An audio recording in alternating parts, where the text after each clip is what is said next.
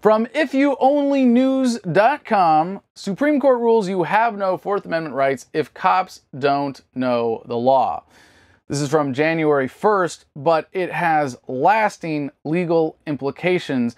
And, you know, the best literature tells us what we already know, right?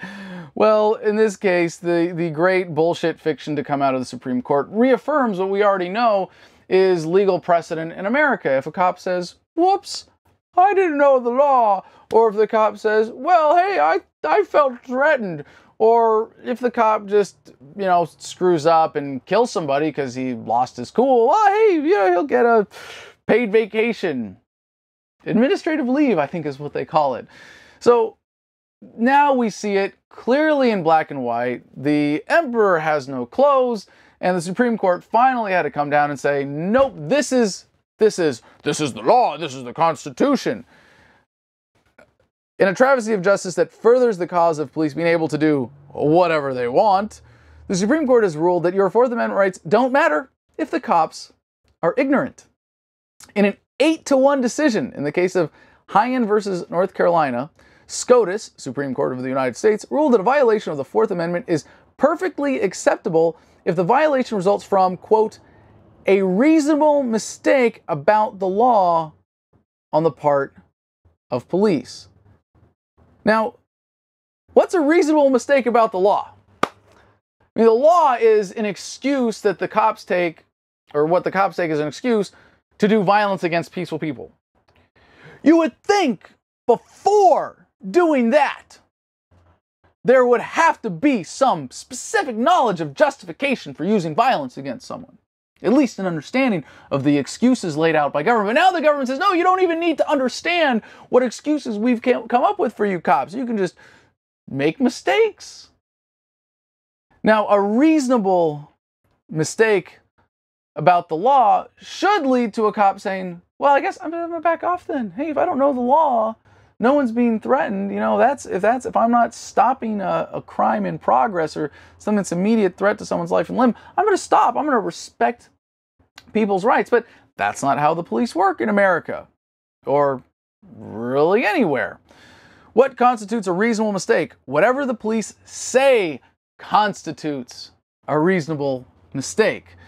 Quote, oh, I'm sorry, I wasn't aware that you're allowed to have an inspection sticker on your side window on cars with a polymer windshield when I pulled you over and illegally searched your private property.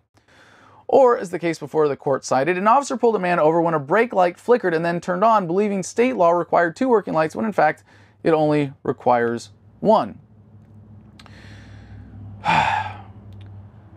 This is martial law. That's it. We live in a state of absolute martial law. It's in black and white now. It is by the arbitrary whims of the police. And I say that not because of what this says in black and white. I'm saying that because of the implication here. It means that an officer can do something illegal, completely illegal. And all they have to do to get away with it is convince someone, and this is if it were to ever go to a jury trial, if even a cop were to ever be indicted, if all of those other hurdles were cleared. The government says now, if the jury is convinced, this is the precedent. So now you have a lot of people who aren't paying attention to this right now, who aren't hearing my voice, who don't understand these issues, who are going to be called to a jury. Or going to get a summons for jury duty because they're good little registered voters.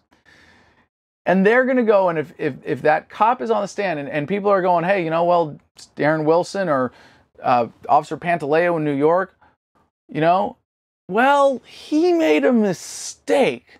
And the judge is going to get to come down and say, and the defense attorney is going to get to come down and say to the jury, if you believe that this officer made an honest mistake in killing this man, in choking this guy, in stealing this property, then you have to vote not guilty.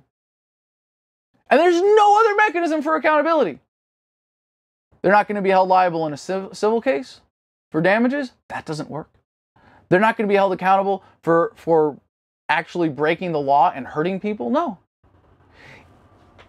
If you wear a badge in this country, it means that everyone around you who's not wearing a badge is subject to your subjective whim. You can do whatever you want to them. That's martial law. Rule by arbitrary decree from moment to moment. Whatever the cops feel like is the law of the land. A police officer, not knowing the traffic laws he sent out to enforce, can now pull you over, say, oops, I didn't know, and then legally search your vehicle. Now, legally, being in quotes, according to the Supreme Court. And I just want to point out what the Supreme Court really is that most people don't understand. I mean, it's funny to hear people who claim to understand that government isn't what it seems go, oh yeah, and the Supreme Court, they're our last line of defense. They're the ones that protect us from unconstitutional laws and make sure that the laws fit within the bounds of the Constitution. How's that been going for the last couple hundred years for you? Seriously, just think about it for a second. If you were the framers of the Constitution, those enemies of freedom who wanted to create a stronger central government, and you wanted to convince people like Patrick Henry, who didn't want a strong central government, give me liberty or give me death, remember? You would say, oh, hey, it's okay, we've got a Bill of Rights, and to interpret the Bill of Rights in the Constitution, we've got a Supreme Court that will be impartial, they'll be appointed for life, they'll have no conflict of interest whatsoever. Yeah. And then we got a bridge to sell you.